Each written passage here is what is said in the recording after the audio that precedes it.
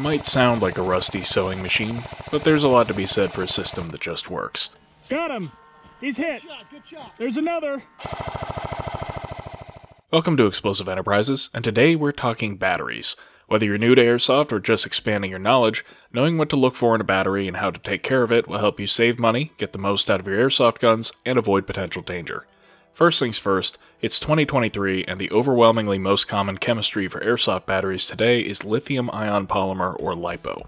In the past, Airsoft used nickel metal hydride batteries, and in prehistoric times we used nickel cadmium, and there are some oddballs like lithium ions which we'll get to, but otherwise it's pretty much all LiPos. These are affordable and have a great power to weight ratio, but they do have some quirks to be aware of. So let's start with stats. LiPo batteries are constructed from cells arranged in series, each one with a nominal voltage of 3.7 volts. 2 cells makes a 7.4 volt battery, 3 cells makes an 11.1 volt battery, and so on. For AEGs, the general guideline is to stick to 7.4 unless the gearbox has been upgraded to handle 11.1. LiPo ready is just marketing, what matters is that the gears and piston can handle the increased stress. In addition to the voltage, batteries are rated with a capacity in milliamp hours. This is pretty straightforward. Higher number is better, with no downsides. As a very rough rule of thumb, you can expect an AEG to get 1 to 2 times this number in shots from a fully charged battery. The third characteristic is C rating, but this doesn't actually mean anything on its own. Take the C rating, multiply by the capacity in milliamp hours, and divide by 1000, and in theory, that's the actual maximum current in amps that the battery can safely output. Unfortunately, C rating doesn't have a formal definition, and there's little consistency among manufacturers, so take this rating with a grain of salt. As for why it matters, most AEGs will try to draw between 10 and 30 amps in continuous operation, so having a battery that can do at least 30 amps will ensure you reach your maximum possible rate of fire. However, the current can spike as high as 100 amps while the motor is accelerating from stationary, so the higher amperage you can get, the better your trigger response will be on semi-auto. And just to be clear, the capacity and C rating for both are pretty much irrelevant for HPA engines because their power draw is negligible. For AEGs, we suggest you start by deciding whether you want a 7.4 or 11.1, then find the highest capacity in a form factor that will fit in your gun, and then the highest C rating you can get for that capacity. Now you may have heard of Titan batteries, a different technology which offers very high capacity for their size, but lower C ratings. These aren't LiPos, instead they're just commercial lithium-ion cells wired in series with a protection circuit. I'm using stock photos here because I would love to show you ours, but our first Titan pack self-discharged after one game, killing the pack, and then the warranty replacement died after a few months without even being fielded. Throw in that their performance was poor when they did work, that we've met other people with similar issues, and that a lot of Titan's marketing claims are misleading or downright wrong, and we can't recommend them at all. Anyways, once you've gotten through the stats, the next thing to consider in a battery is the connector type. The most common connector types seen in Airsoft are Tamiya connectors and Dean's connectors. Tamiya is the old standard, but the Dean's connectors are more robust and have less resistance, so are slowly becoming more common on Airsoft batteries.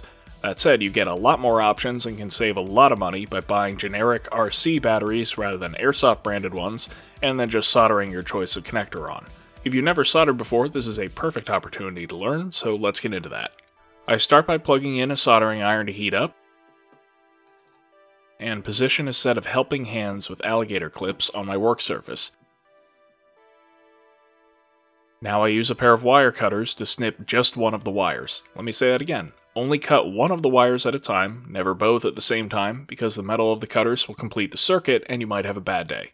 Plus, it's best to only have one wire exposed at a time, so there's no risk of accidentally shorting the wires.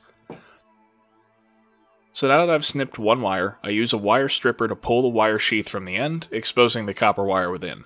I twist this to make a single coiled strand, and then slip a roughly 1 inch length of heat shrink over it and slide it all the way down the wire.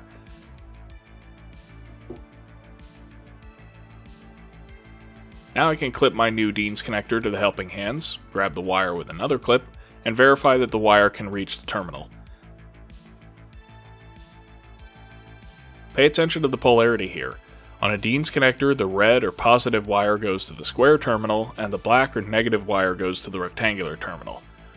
Now it's time to tin the surfaces. My soldering iron is hot, so I take my solder and touch it to the iron to tin it. I now place the soldering iron on the exposed wire, and then touch the solder to the wire so it melts and flows into it.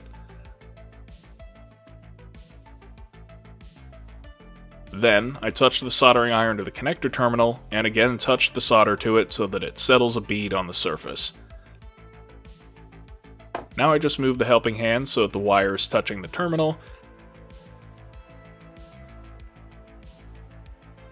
then touch the soldering iron to the wire just until I see the solder melt and flow together.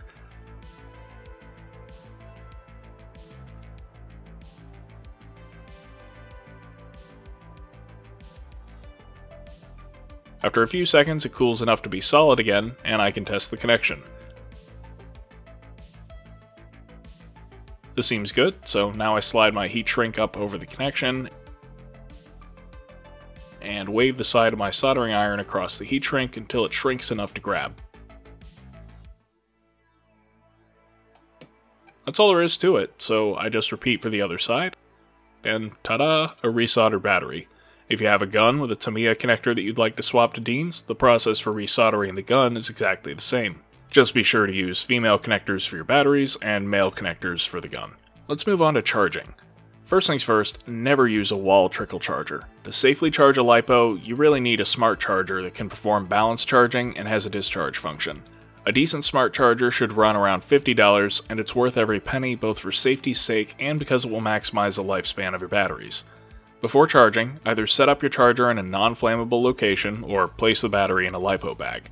To use a smart charger, plug in both the balancing connector and the power connector.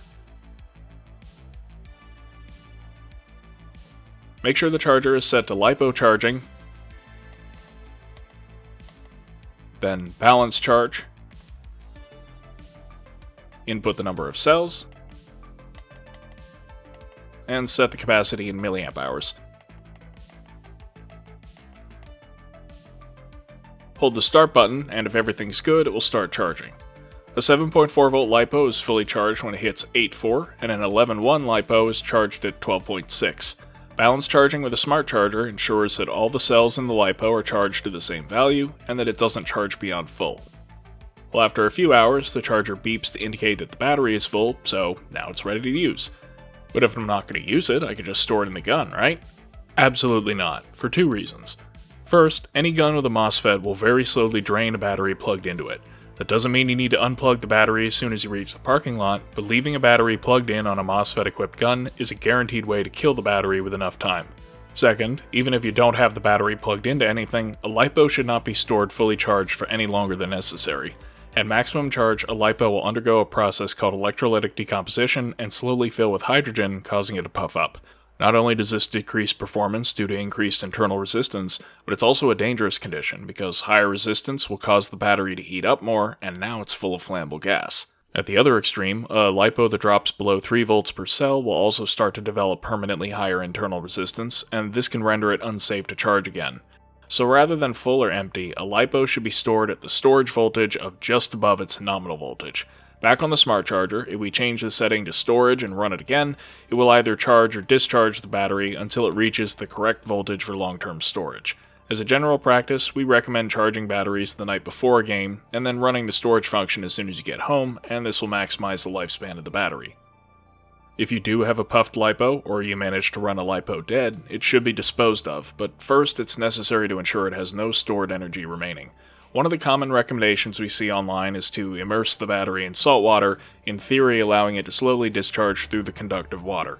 In practice, salt water will rapidly corrode the terminals until they stop conducting electricity, and you may wind up with a battery that still contains energy but can no longer be discharged. Not good. Instead, we suggest using the discharge function on your smart charger, but if the battery is so far gone that the charger won't recognize it, hook it up to a light bulb or computer fan. Either way, do this in a safe and fireproof location, let it run until the battery is completely dead, snip and twist together the wires to short it, and then dispose of it with electronics waste. Lastly, a few other general safety notes. Don't bend LiPos. Don't leave them in direct sunlight. Don't crush them. Don't puncture them, and don't put them in a position to be shot with BBs, like taped to a gun or in your pocket. But as long as you treat them with the respect they deserve, use a quality charger, and take proper precautions when charging and discharging, LiPos are a cheap, reliable, and effective power source for your AGs and HPA engines. That's all for today, so let us know if you have any questions or comments, and as always, thanks for watching.